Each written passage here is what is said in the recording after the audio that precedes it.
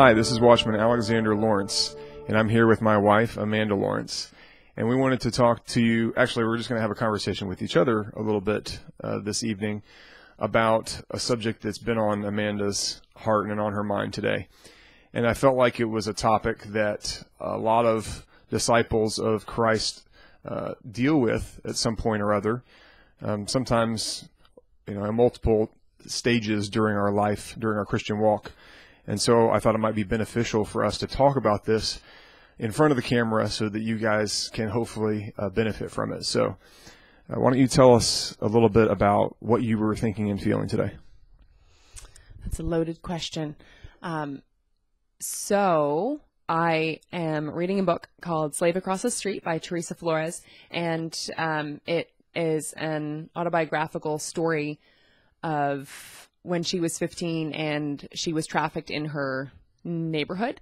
I have a heart for working with survivors of human trafficking and spreading awareness about that topic that's happening right in our backyards. And it talks about when she was in high school, she was leading a double life when she was living at home and had a full extracurricular activity schedule after school. She had a long-distance boyfriend, friends, a regular family life, and then at night she would sneak out of her house and was exploited every night. So after a particularly graphic chapter, I went to bed last night just very distraught and very upset and feeling despondent and hopeless this young lady was crying out to God while this was happening and was asking him to rescue her and save her. And eventually, after 2 years, provided an escape. But I have been wrestling with the age-old question of, if God is good, then why do bad things happen? And when we cry out to him, why doesn't he answer? And I logically know what the Bible says about this topic, but it's very hard to feel like all of that is applicable. So that was what I had shared with Alex this morning. And you had you told me that you were struggling a little bit with feelings like maybe your thoughts. You actually said you thought there were voices speaking to you, not in like a weird, you're possessed sort of way, but it just in the way that the enemy does, gets into our heads a little bit and tries to leverage those feelings that are not biblical and tries to convince us of things that they're unbiblical by engaging our emotions in the wrong direction. So tell me a little bit more about those thoughts that you were having. Yeah. I had just more of an image of God being this malevolent entity who makes bad things happen so that then people can run back to him seeking comfort and healing, very much in a way that, say, an abusive spouse will. They'll hit and then be like, oh, I'm sorry, here, it's okay. And that's kind of the feeling I had, was God has to allow these things to happen so he knows about all of the evil and what the ramifications of that will be for years after even one incident occurs. And he allows that to happen, but then kind of gets all the glory for turning it around and using it for good and redeeming it. So there was almost a sense of, well, who is God that he makes these bad things happen just to be the one who receives all of the accolades after? Yeah, and as I already told you, I completely empathize with that because I've had those kinds of thoughts also, and I've known other people who have. In fact, there were a couple of coworkers at ZeniMax who were struggling with that line of thinking, and similar things like, if God was really good, why would he even allow the fall to occur? Why would he even let the serpent in the garden so that he could tempt Adam and Eve? Why were Adam and Eve even given the option? Because if he was really all powerful, couldn't he have just made someone who would not have sinned? So those are really deep questions, and questions that I think we all struggle with. But there's also something in us as believers that when we have those thoughts, I think we recoil from them immediately, because like we know God is good and we have the experience of his goodness. And so it's like, ooh, there's this dichotomy and I don't know what to do with that. So tell us a little bit about, if those thoughts evolved throughout the day, if you were able to counteract them, or if that is ongoing. But yeah, that first, and then I have another question for you. Okay.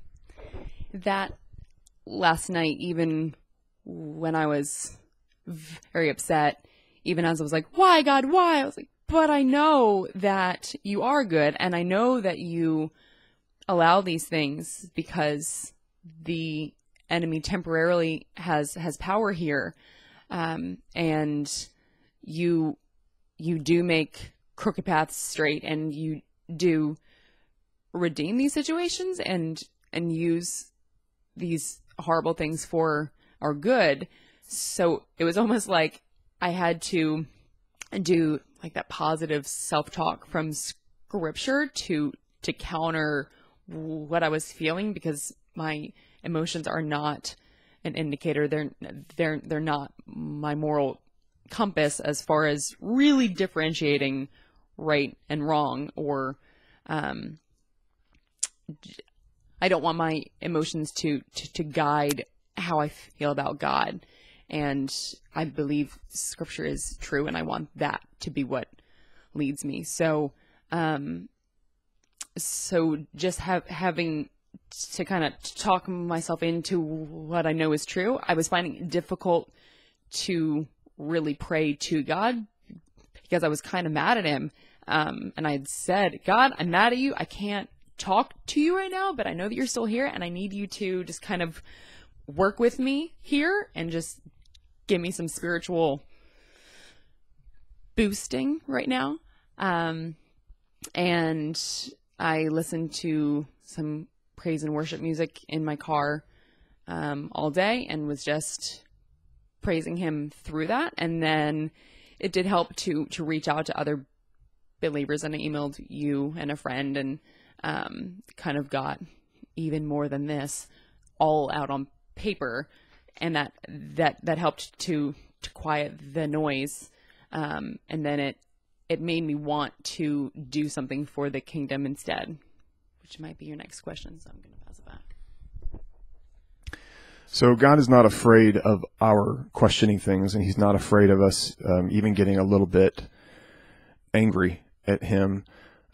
He doesn't want us to stay in that place, but if that's how we're feeling, that's how we're feeling, and he would rather us be honest about that and address it. However, I don't think he wants us getting bitter and staying bitter, because he's already revealed to us in his word, and you already said this, from his word what's true. So he's already revealed that he is good and he does not do evil, and he never approves of evil, but he has made a universe in which evil can exist. So in that sense, he creates evil. He creates the potential for it. He allows that space. And if he's not actively intervening, then evil is going to have its way. And we're in this world where he can't always intervene for legal reasons, and he has stepped back because of Adam and Eve's decision to, do things on their own. So we have to invite God into the world to act, to intervene. And but there's lots of reasons why he might not always be able to right away. That doesn't mean that things aren't going to be worked out eventually. And we have that promise that, every prayer for help is going to eventually be answered. It may not be in the timing that we want, and it may not prevent us from going through painful things right away. But eventually, every tear is going to be wiped away. Every pain is going to be removed for those who call on the name of the Lord and who hope in him. So my next question is, where does your sense of justice come from? my sense of justice as far as who corrects wrongs, or like whose responsibility it is to bring about justice? The feeling that you get inside when you think about someone being trafficked, or you think about just the evils and the ills in the world, and that makes you angry, where does that sense of this is not right, where does that come from? The Lord. Okay, good. That was not a trick question. So if it comes from him, then is he the one that is defining it and making it the standard for the entire universe? Okay. So that we're agreed on that, which is good because that's kind of foundational. So when we decide that God is not doing things the right way, then what we're saying is that our definition of justice and what's right and wrong is above his. But he gave us that sense, which means it has to be perfect. You know, that has to be the standard of righteousness. So whatever is going on right now, in the bigger picture, which we can't always see, but in the bigger picture, it is being done for the right reasons. It is just. Now, there's a lot happening with angelic powers and principalities that we don't see. And I think that's why in the book of Job, God is giving us a glimpse into that and showing us that, hey, there's some stuff going on here you don't understand. We are so limited in our ability, in our finite minds, to know what God is up to. And this is not just human beings either. He actually says in the book of Enoch to the watchers who came down and sinned, he said to them, yes, you had a mystery about the heavens, but it was a reprobate mystery. In other words, it's only a portion. It's a little bit of what I have, what there is to know. And you've gone off thinking that you know so much, but you really don't. And I've got something much bigger going on here. And just wait until you guys see how this is all going to turn out. And, when Yeshua finished his ministry, he actually went down to Sheol, and it says he proclaimed to those who had sinned before the flood. He proclaimed what he had done. He had destroyed the works of Satan, whom they had followed by their lusts. So there's so much about the cosmos and God's plan for things that is still in progress and that we're not privy to. So we have to be humble, I think. And that's my encouragement for everybody out there today, is that this is really what separates the good guys from the bad guys, is our humility and realizing that it's not about knowing everything. That's what the enemy wanted us to believe. That's what he told Adam and Eve. Look, you want this knowledge of good and evil, but God didn't want that for them. He wanted them to be innocent. And by grasping at this knowledge that they weren't supposed to have, they ruined everything. So the enemy wants to enlighten us. He wants to bring us to this place of knowing more so that we can become like God. But God says, no, trust me. Just trust me. I have things under control. I know what's best for you.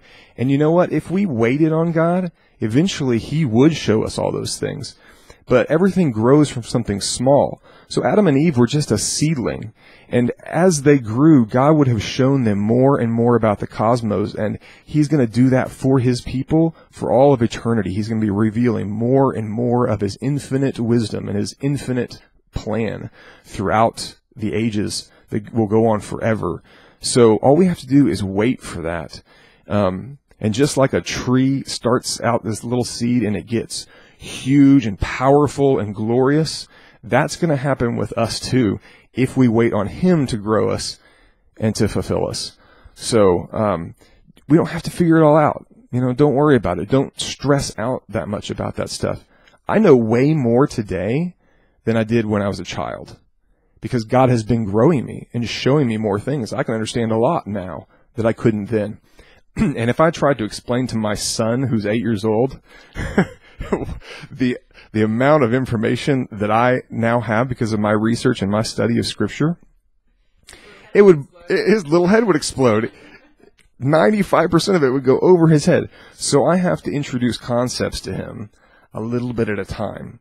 We can't just be opened up to the fire hose of God's knowledge and his manifold wisdom. It would totally overwhelm us.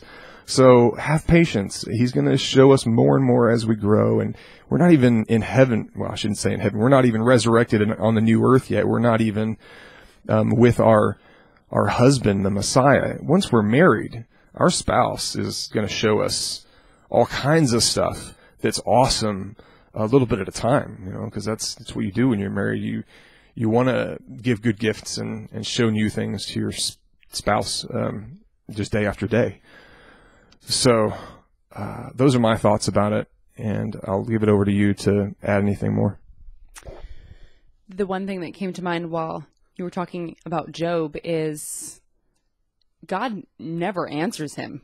And even after Job does question him, it's like, why is this happening? God lays the smackdown on him. It's like, where were you when I did this giant list of things? But he never answers him. And it would have been a simple answer that would have almost honored Job. Like, well, I wanted to prove to the enemy that you would be steadfast and faithful even if. And Job could have taken that as a compliment. And he didn't explain it. And yet he still blessed Job even more after that, after he had questioned him and after he had wrestled with his faith. And I hadn't thought about it like that. And until now. And I appreciate recognizing that God lets us ask those questions, and sometimes he doesn't answer us, but it's still worth it because, like you said, everything is good and is just in the big picture. And I feel like God's plan is could be compared to a needlework, where the flip side of it is just all of these threads, and they're a mess, and they're kind of unattractive colors or with other colors. And then you flip it around and you're like, that's what it was supposed to look like. That's perfect. But you can't see that. Did I? Yeah. What's the other one? No, wait. No, I'm pretty sure I made that up. Anyway, okay. That's wonderful. An original analogy, baby. I love that. Anyway, Corey Ten Boom once said that, and that is something that I want to hold on to. Is it just boils down into something that I have to categorize under the I don't understand, and that's okay because I'm not God and he's good and I'll love him anyway category. Yeah. This video is already longer than I intended, but one more quick thing is that it really is all about God's glory. Everything everything that he's created, he's done so for his glory, because his glory is the highest thing that exists. And this is not the whole answer, but I think part of it is that when we go through awful things, we then have the opportunity to glorify God by showing mercy, because that mercy comes from him. He's the source of that kind of compassion. You really cannot forgive someone entirely apart from the heart of God. So when we have an injustice done to us and then we release the people that did it to us because of love, then God is glorified, and there's actually a power in that we don't see, but that ascends. Just like when the bad guys get people to do bad things, it increases the iniquity force. When we do good things like have mercy on people, it increases the love force in the universe. And that's being recorded for all of eternity. So hopefully that helps everybody. This video is already longer than I had also intended, but really quickly, God redeemed that 15-year-old. She is a social worker. She is very active in advocating for other survivors. She's gotten a slew of legislation passed from her story. She owns her own nonprofit, and I just think that's amazing how God used her pain and trauma in such a positive way eventually. So we wanted to end it on a happy note. Yeah, that's amazing. Praise God. Well, hopefully that helped, and we ask that God would bless all of you guys and help you to humble yourselves and to be obedient and trust in Him in all things. Thanks. Shalom.